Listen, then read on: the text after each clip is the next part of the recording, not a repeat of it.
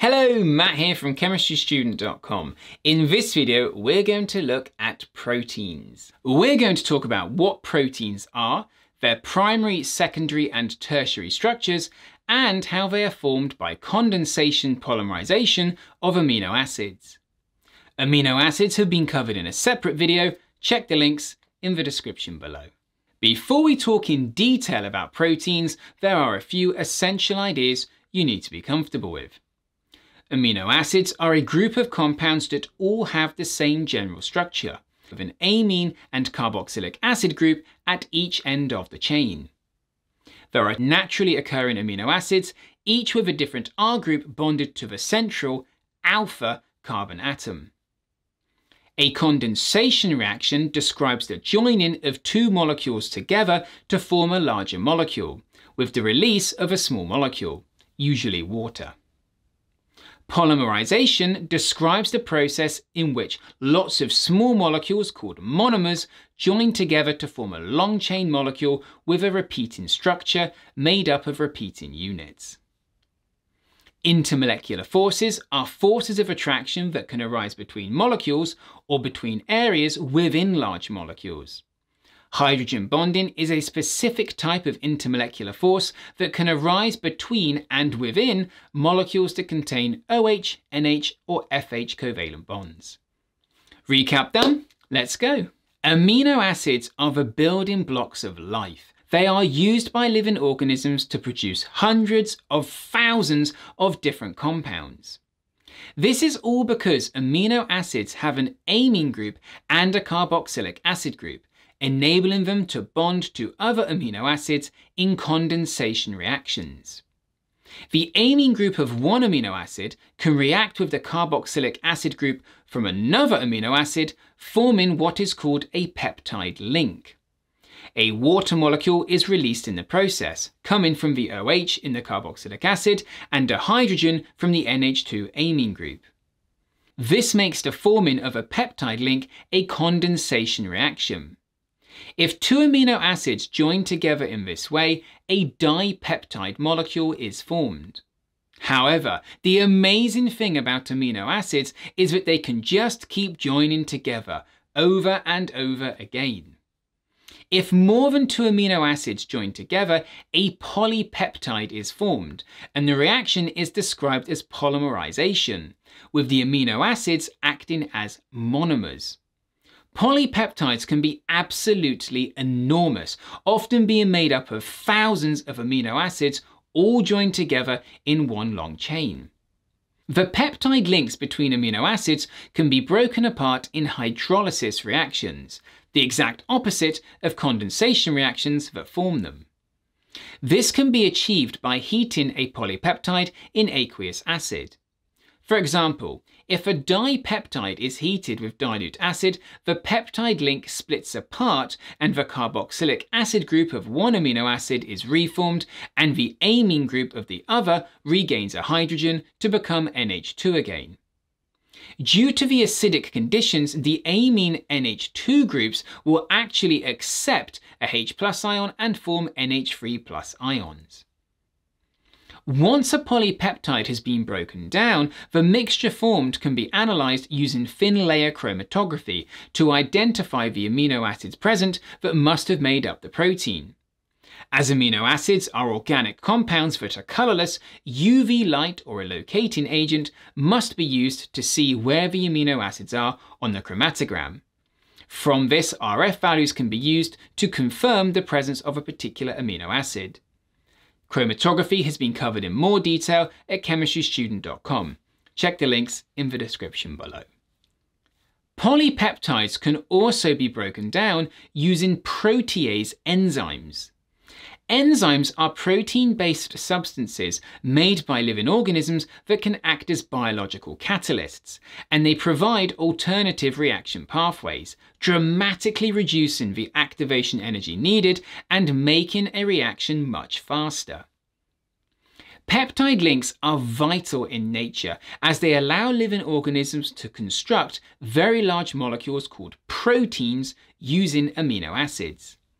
Now, proteins are essential for life, and there isn't anywhere near enough time in this video to outline their roles in nature. But suffice to say, without them, pretty much every biological process in your body couldn't happen, and pretty much every tissue and fibre in your body is constructed using them. Pretty important then. There are thousands and thousands of different proteins found in nature, all made from the same starting 22 amino acids.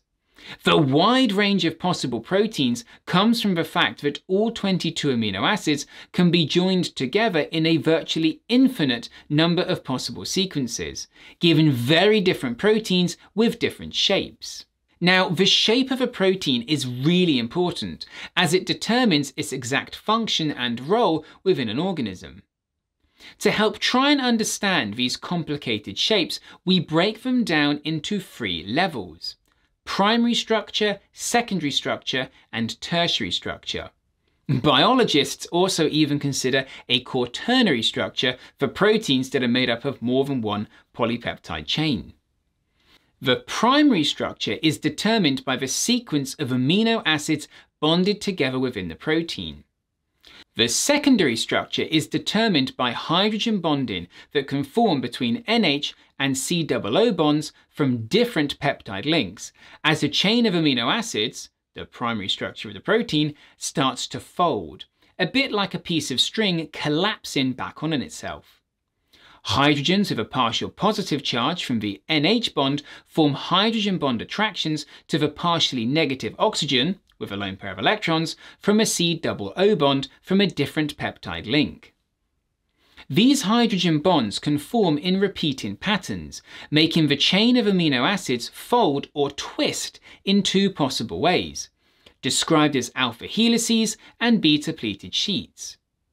Alpha helices are formed when NH and COO groups form hydrogen bonds in such a way that the amino acid chain coils itself into a spiral. Beta pleated sheets are formed when NH and COO groups form hydrogen bonds between layers of folded amino acid chains, forming regular strands that run against each other, creating flat sheets. The tertiary structure of a protein is determined by R groups from amino acids interacting with each other. As the secondary structure of a protein causes the chain of amino acids to fold and bend in on itself, R groups from different amino acids in the chain get close enough together to experience forces between one another. This can further cause the polypeptide chain to twist and fold in on itself. R groups have different structures, and only R groups that share similar chemical properties can experience attraction to each other. R groups with different properties can even repel each other. The types of forces that form between R groups depend entirely on the R group specific structure, and these can include intermolecular forces, such as hydrogen bonding and van der Waals interactions, ionic attraction, and disulfide bridges, where 2 sulfur atoms from different R groups can bond together. As only certain R groups experience attraction to each other, the exact folding that occurs in the tertiary structure of a protein is based on the positions and orientations of R groups, meaning the primary and secondary structure will ultimately determine the tertiary structure that arises. Changes in temperature and pH conditions can affect the tertiary structure of a protein, as the bonding between R groups is quite easily altered. This can change the structure and shape of the protein ever so slightly, meaning it no longer functions as it should. This is referred to as denaturing, and to prevent it from occurring, living organisms have to maintain near constant internal conditions. So, to summarize, proteins are formed by polypeptides, which are formed from the condensation polymerisation of amino acids. An amine group in one amino acid can form a peptide link with a carboxylic acid from another amino acid in a condensation reaction, and a molecule of water gets released. Polypeptides can be broken down into amino acids in acid hydrolysis, where the polypeptide is heated with aqueous acid. In nature, this process is achieved using enzymes. Once hydrolyzed, the mixture formed can be analysed using thin layer chromatography to identify the amino acids present in the protein based on their RF values. Proteins have complicated three-dimensional shapes, and their structure is broken down into three levels: primary, secondary, and tertiary. The primary structure is described as being the sequence of amino acids bonded together in the polypeptide chain. The secondary structure is the formation of alpha helices or beta-pleated sheets by the forming of hydrogen bonds between NH and COO bonds from different peptide links. The tertiary structure is described as the formation of attraction forces between R groups on different amino acids from different parts of the polypeptide chain, causing the chain to further fold and remain folded. These forces can be intermolecular between nonpolar R groups, permanent dipole-dipole for polar R groups, hydrogen bonding, ionic attraction, and disulfide bridges between R groups that contain sulfur. I hope you found this video useful. Please check out other relevant videos in the links given in the description below, and visit chemistrystudent.com for free notes and revision materials.